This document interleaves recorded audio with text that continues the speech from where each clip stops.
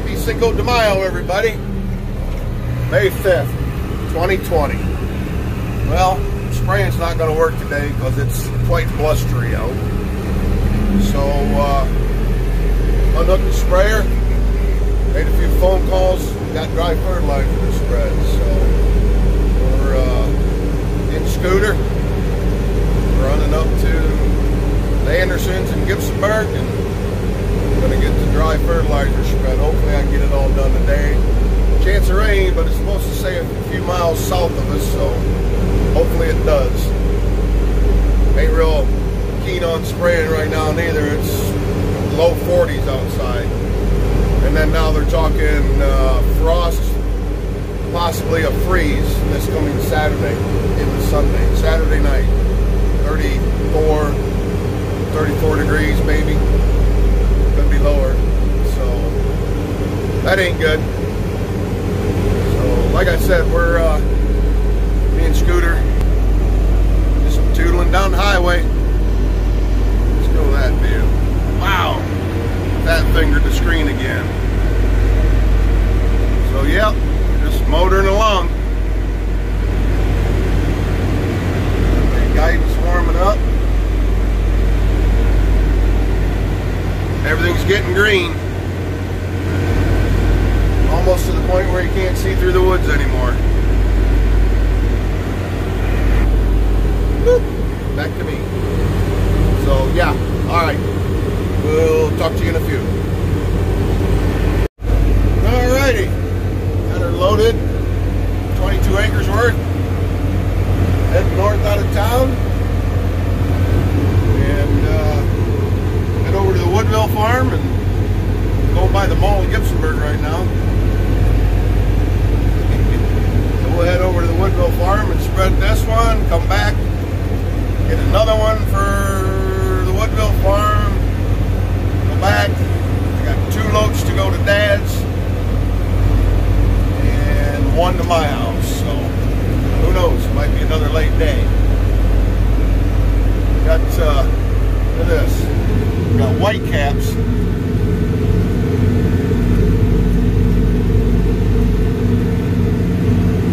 White caps in the water out on the quarry. Yeah, it's a little blustery out. So alright, well, when we get to the field, I'll be back. Hope everybody's having a good day. Alrighty. Well, we made it to the field. No major difficulties.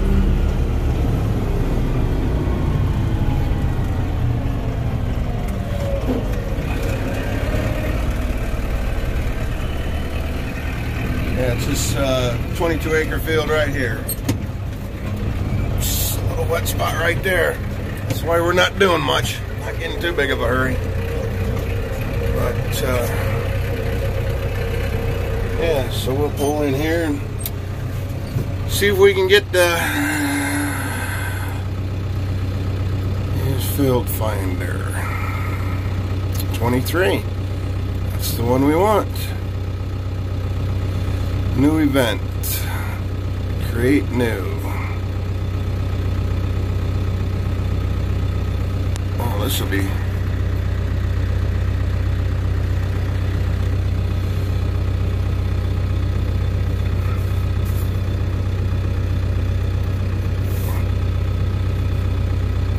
Yeah, I'm going to have to put this camera down for this. Back in a flash. Alright. Got her all tuned in. What did I just do? I touched something. There we go. Alright. Let's go over here.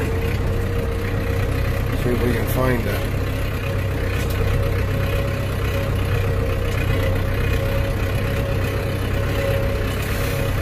40-foot spread. That's awfully dang close there.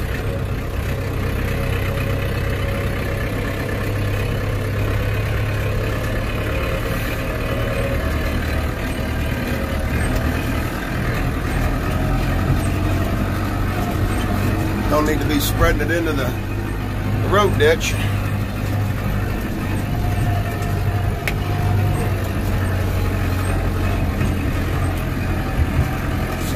too smooth out here.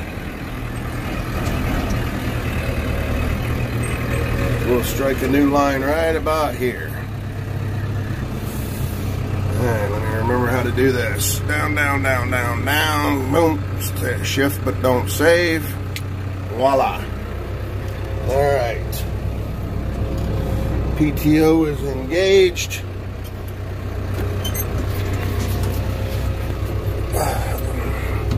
See if I can reach my rope. Oh yeah. Oh, got a finger in the... Pull that down. And,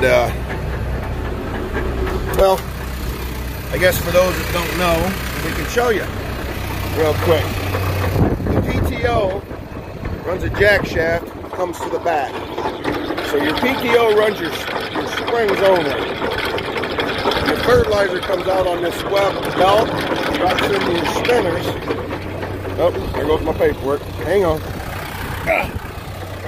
So by pulling this lever right here, it engages this tire here against that ground drive. So it's ground drive for the belt, and then you've got different gearing options and stuff for that. And then you adjust the gate on the back.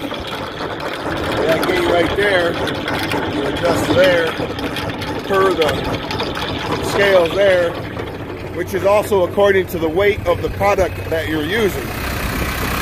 So there's a science behind it. Oh. But, okay, so we're good to go. Close the window. Kind of cool out here.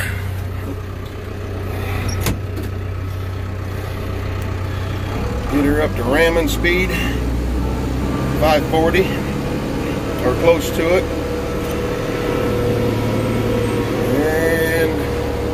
Engage the steering.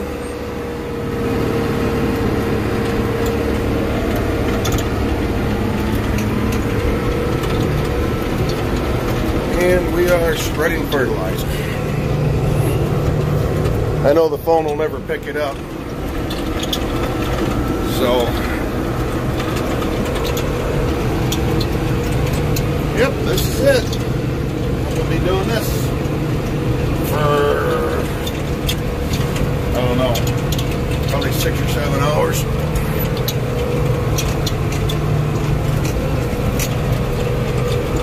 We'll check in from time to time. I think this gets a little smoother when we get out there a little farther. I hope so. But anyway, we'll make a corner. I'm used to turning 60 foot yesterday, so turning 40 foot today is going to be a little getting used to. Take me a corner or two to get back at it. We'll turn her around. Yep, here we go. Well, one thing is you don't pick it up and shut it off or anything like that. You just spread right around the corner. You don't want to get too far. Of course, a little fertilizer on the wheat wouldn't hurt nothing. Actually, yeah, we'll wheel her around. See how it's 10 foot too far. There we go. I really wish this little pedal down here, which is a throttle, that one right there, but I got the hand throttle set for consistency. I know some tractors, this pedal down here is a deaccelerator. You push it and it'll actually slow the motor down. Now this one is a throttle, so if you push it you go faster, but if it was a deaccelerator then you could step on that, slow yourself down, make you turn and let off of it, and it would go back to your preset on your hand throttle. But this one don't do that, which is fine. So I got her set pretty good though, so hate moving the throttle back and forth, trying to get her right around the same engine speed, PTO speed, because if that varies from pass to pass, then your coverage could vary. So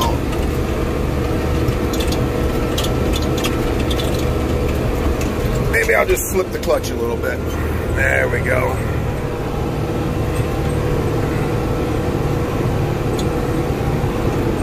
Much better.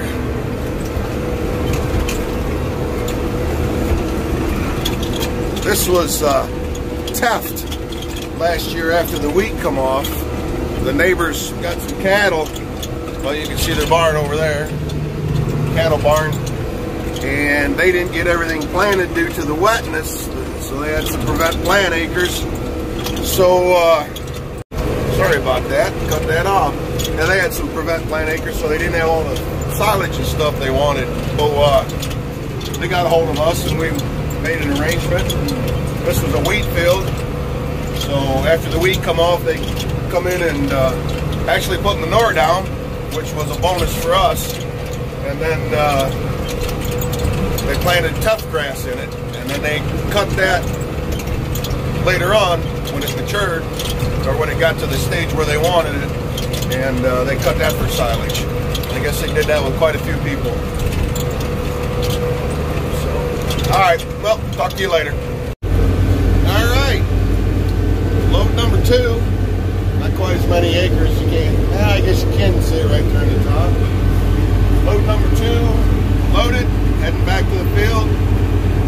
I think Dad's actually going to meet me over there. He might take over spreading, and I'm going to jump in the vertical till and see if I can't catch up with him. So, I don't know about that. The ground is hard on top. Like I said, we got a crust. I'm looking at some ground that some people have worked, and it's awfully cloddy. They worked there a little deep, brought up mud from underneath. So that's why I want to take that. Like I said, I want to take that vertical till and just maybe 2 inches deep, not much of an angle, just go like crazy and bust that crust up. Let the machine do what it's supposed to do. Open the crust up and bust all the clods up.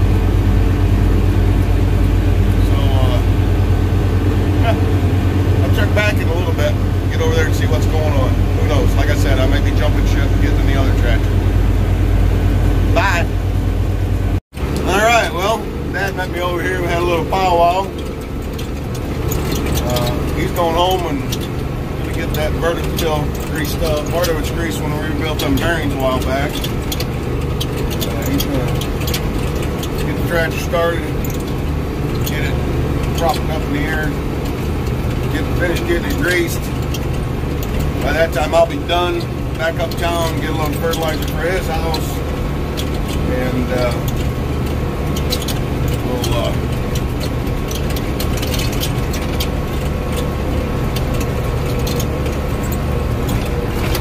sorry, going into a turn here. Yeah, this field's rough too. Definitely gonna have to hit him with something. Like I said, that's why I want to get that vertical stuff on. There we go. This one ain't as bad as the other one, but it's rough. But yeah, so that's the plan. I've got, let me switch. Bang. Boom. Got this little 9-acre field. And then left for them cattails back in there. That's, we call that the rich field. There's 11 acres back in there. Look at these 2 oak trees. I hope you can see them good. Them things are pushing 5 foot on the stump, but they ain't worth nothing log-wise or anything like that because they're all branches, but they are huge. Actually, got to get out there and trim them back because they're 30, 40 feet out over into the field, and that's the west, so it's blocking a lot of evening sun. We got buffer strips in there, 20-foot buffer strips, but they still shade everything out. That's like that field there. When I spread the last one, it's up on the side of that woods. I'm facing south right now, but the east side of that woods, we've got a 20-foot buffer strip there too. It's still nothing grows. Another 30 feet out. I need to need to cut the woods back. I need to put 20 feet on the other side of the little ditch there. So, never a dull moment. There's always something to do. I can never say I'm bored and got nothing to do, because it just don't happen. I can work 20 hours a day for the rest of my life, I think, and still not get everything done that I want. Of course, a lot of it's playing around and stuff like that. Truck toys and this and that and everything else. You know, projects. Alright, well, I'm going to finish this field. Maybe I'll hop back on here and give you a tour of that little ridge field when I get in there. Talk to you in a little bit. Alrighty, got finished up with field number 27, back here number 26. Neat little field. Got woods on 3 sides here. Let me turn you around. See if I can do this. There we go. Yeah, it's a neat little field. Widescreen. Widescreen. There we go. I see I got some blowdowns I got to take care of. So maybe I'll get Dad over here at the Bobcat and take care of that. Give him something to do. But man, this ground is hard too, and rough. But yeah, blossoms are coming out. There's another one of them oak trees right there, and it's the same deal. They're no good for lumber. I don't know if I'm not sure what kind they are. They're not a pin oak, but yeah, they just come out of the ground and they go up about, I don't know, 10 feet, 8 feet, just start branching out. So, but yeah, that has encroached into the field. The old concrete posts are probably 25 foot back in there, just over the years. The thicket, we call that part of it the thicket. Good mushroom hunting around this area. So, oh, turn, baby, turn. Alright. There we go. So yeah, this woods on 3 sides, and then a ditch. You probably can't see that, but there's a ditch that goes from the corner of that woods back to the corner of that woods. So this field's all isolated. You got a rock on, this is west, and there's a lime plant 3/4 of a mile that way. Actually where Dad retired from. Big hole in the ground. So you get in the west side of this field and it gets kind of rocky. There's actually a little corner up there. You can't see it. But the northwest corner, we don't even farm about a 60 by 60 square up there because the rock's actually coming out of the ground. So anyway, she lays wet back here along the woods too. Need to cut that side back another 20 feet so the sun can get down in there. There's a couple of tile in this one. Dad seems to think that there's more than that. One of these years I'll get the drone up here. I know there's tile on the other side, but they're every 100 foot. And they were dug by hand. My great uncle and it'll be my dad's grandfather and my dad's uncle had this farm. And they come out in the mornings when it was cool out, and it was all dug by hand and laid in by hand, clay tile, 2 spades deep, 2 spades wide. And they start here and work towards the road. Sugar Creek is it's a pretty big creek over there in that woods to the east of here. That's where they tile it to. But yep, them old boys knew how to work back then. All these all the fence posts around this property, they're concrete and they're tapered. They're probably 6x4 at the bottom, and at the top they taper down to probably a 4x3. And that's another thing that great grandpa would do. Every morning he'd go out and pour. He had 2 forms, and he would pour 2 fence posts. He'd mix up the concrete and pour 2 fence posts. It's got they got fence in them. They got old steel fence posts in them. They got sucker rods from the old oil wells in them.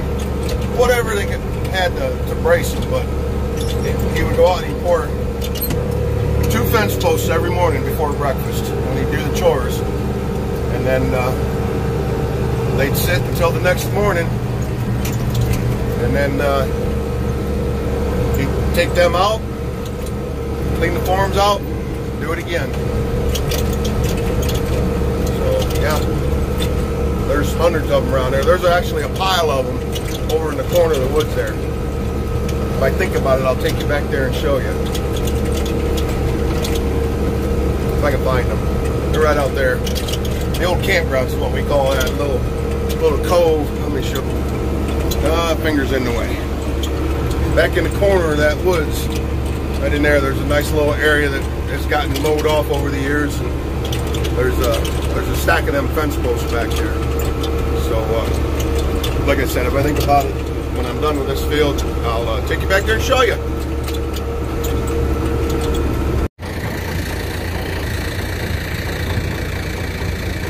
All right, I think I've got it. Yeah, we're recording. There's my ride. That's Scooter.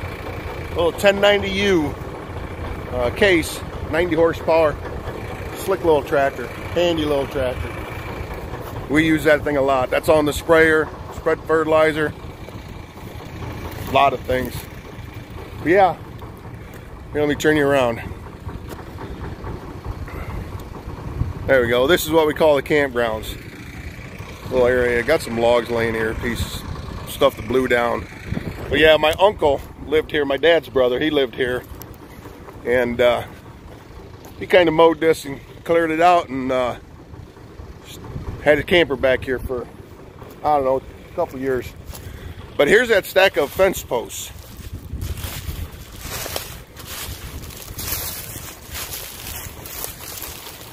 Some of them are bigger, like this one here. That's a different one. That must have been a corner post. There's a corner post. There's a corner post. But here's the rest of them, and you can see they got wire in them. They laid fence wire in them, and this would be the big end. There's my hand, so you know that's probably approximately 9 inches. So they're 5 inches, and then there's the small end. But yeah, every morning he'd pour 2 of them. And I see we got some poison ivy growing up in between them. But yeah, those were, every field had a fence around it. And the lanes fenced down both sides. The woods has a fence, or used to have a fence all the way around it. I don't know if you can see it, but there's a fence post right there. That's one of them concrete fence posts. And there's another one right there. But yeah, they go all the way around the property. And then, like I said, every field had a fence around it. And they would, they'd turn the cattle out after the crops come off. And cattle would, they'd put the cattle and the sheep in the woods during the summer, and then they put them in the fields after the crops come off. Feed. Yeah, the woods, I mean, you used to be able to walk through the woods. I remember it, because the cattle ate everything up as high as they could reach. Probably a good, almost 6 foot. There was nothing on any of the trees, so it was all open underneath. Nice canopy. But I got just a teaspoon of fertilizer left back in there, so I'm going to jump back over into this field. I'm going to go over along the road over there and make a pass. Put a little extra fertilizer next to the road if you got any left. That way it looks, make the corn look better from the road. Talk to y'all later. Alright, well, change of plans again. That's how it is. I give the guys at Archibald Equipment a call, well, Redline Equipment in Bowling Green, because this little girl the transmission needs calibrated. I don't know if I said something about that or not, but trying to get her to move in reverse is real jerky, and the high-low is starting to act up a little bit too. So on my big tractor you can do it right from the console, but on this one you have to have a special wiring harness that you plug in to the diagnostic port. So I give them a call thinking we could do it, and they say you want to do it when it's hot and running. So I've been running it all day so far, so she's good and hot. So the tech just left Bowling Green, so I'm going to stop here at my house and park the tractor for a little bit, leave her run, and get that vertical till going and wait for him to show up. Hopefully it don't take but about 20 minutes to recalibrate the transmission, and then we'll go from there. So we'll see what happens. Talk to you later. Well, alright. Quarterdale 4, tech just left. Run the transmission calibration on her twice. Little improvement, not much. Started checking and there was an update for the servos and belt body in the transmission. So he went ahead and found the numbers and entered that. All I did was his laptop and plugged her in and updated the servos, and so far it seems like she's good as new. So I'm heading over to Dad's. He's going to take over doing this. I'm going to get him started. He don't know how to program the GPS, so I'll get it in the field and get it started, and